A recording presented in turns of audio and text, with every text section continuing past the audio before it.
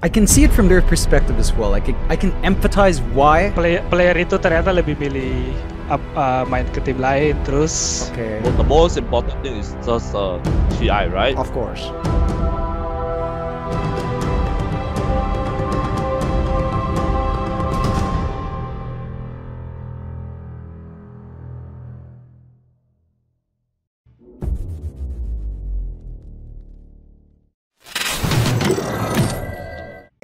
So, guys, we're on the last topic of this conversation, this podcast that going nowhere. The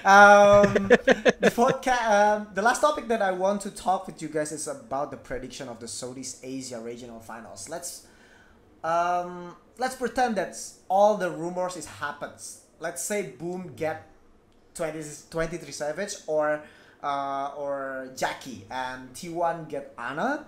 And who's the next one for the regional finals? Wait a minute, guys. Wait a minute. SMG and Fnatic. SMG and Fnatic. Fnatic didn't change their roster, and SMG also didn't change the roster. Who's gonna come on top as a champion of the regional finals? Mike first. Well, it's so confusing now with these roster changes, isn't it? Because if you asked me before the roster rumors came around, it's easily T1 or Boom, right? Like, it can't be the other two. But now it's like, well, hold on a minute. SMG and Fnatic, suddenly they look a lot stronger now, right? Because those one player changes, they make a big difference, right? So I'm still very confident in Boom Esports. I think Boom's going to pull it off, mostly because I have faith that even if their POS 1 does not perform, you still have Japoy, and Japoy will just carry the game for you. That is my theory. However, okay, I thought you were gonna say that you have a faith in Tino in the regional final, but you just say it's on the Japoy. Okay, go on. Sorry. Tino can't catch a break tonight. Nobody's backing Tino tonight. Oh, sorry, Tino. I'm gonna go for an underdog here, right? Okay. Because of the roster changes that might happen. If the roster changes happen, I think SMG might surprise us. I don't know. I think they might come out of nowhere. They've been looking stronger as time goes on. They're a sneaky team. They tend to improve when you're not watching. I think SMG could pull off a miracle. I know it sounds crazy. I think it could happen. I think it could happen. Okay. John, your time. Yeah, you definitely sound crazy there, Mike. I'm not buying into that SMG stuff. I love the guys in SMG. You know, especially who is it? Afu is a really great guy to talk to. Mid1 as well.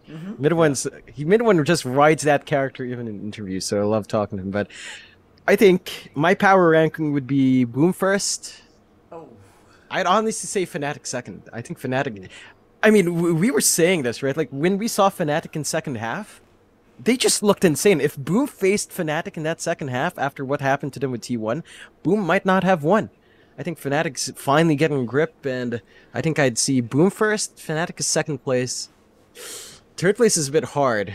I mean, I'd honestly say that's hard for me to call, because I feel like T1 would either, you know... T1 would say Anna. If you say... Sorry, there was a leak today on Twitter.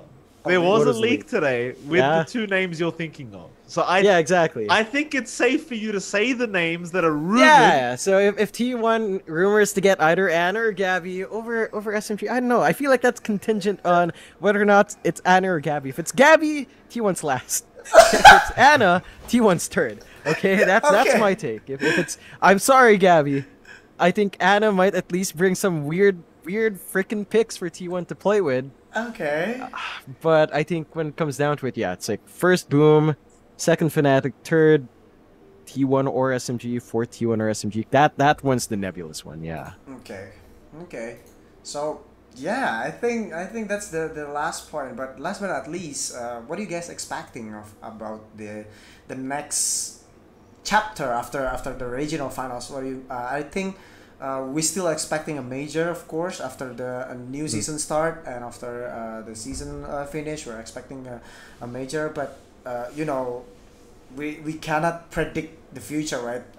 Even there is no COVID situation, we still cannot predict the future. If it's gonna be held the major or not. But what are you guys expecting, John? You first. I'd say no major changes for Tour 2. I think that's expected considering last year with DPC, there were no major changes between seasons. Same with Tour 1, Tour 2, Tour 3. Nothing's going to change in format. I expect the major to actually kick off, mainly because they've had more time to plan, which is... Actually, thinking about that. Have they? I think so. Because our main concern going in for Tour 1 was always the first major, because I think behind the scenes, we're already having conversations where, you know, the organizers kind of got told what region they were doing almost last minute, and the major was very much up in the air. I think Tour 2's major should kick off, simply because they were told like at least 3 months earlier compared to Tour 1.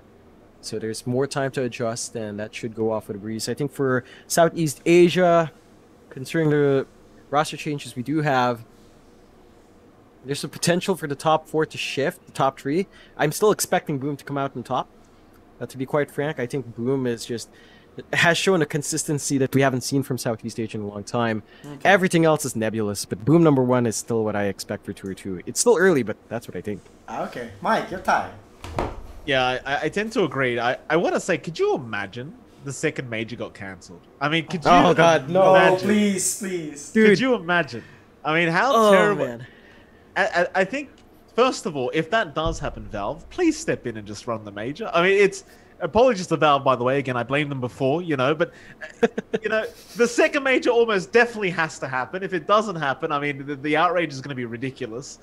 In terms of teams being at the top of the region, I kind of agree with John. It's probably going to be Boom Esports, regardless of who they get for that POS 1 role. I think they're just going to need a bit of time to get back to their peak if they need it. It could still be T1 as well. It's hard to know. I mean, with the rumors, you know, I agree with John on the sentiment he had earlier. You know, I do have a lot more faith in someone like Anna joining the team. So, you know, maybe if, you know, you gave him a bit of time, he was motivated, maybe he could, you know, he could show up and get it done for T1. But okay. I think Boom stays at the top. They just look too, even with a random POS 1, they just look too good. And we're talking about a great POS 1 coming in. So I'm pretty confident that Boom is probably still going to be at the top. Okay, even that's Randy. John. Randy back even to if it's Randy? Yeah, do it! If it's Randy back and all the rumors are wrong, do it! That's not gonna be happen. I want to see Randy back. no, that's not gonna be happen. That's not gonna be happen. So I'm talking on behalf of my my ex-bosses, Gary. That's not gonna be happen. That's not gonna be happen. But okay, guys, that's a great talk with you guys. Thank you for coming to my channel, to my podcast. Thank you to Mike. Accepting my invitation. John, thank you for introducing me to Mike. You guys are awesome, and I wish you nothing but good luck on the regional finals, of course, and for the next season. Yeah, wait for my invitation for the next episode. Goodbye, guys. Thank you for coming. Bye. Thank you. Thanks for having us. Bye-bye.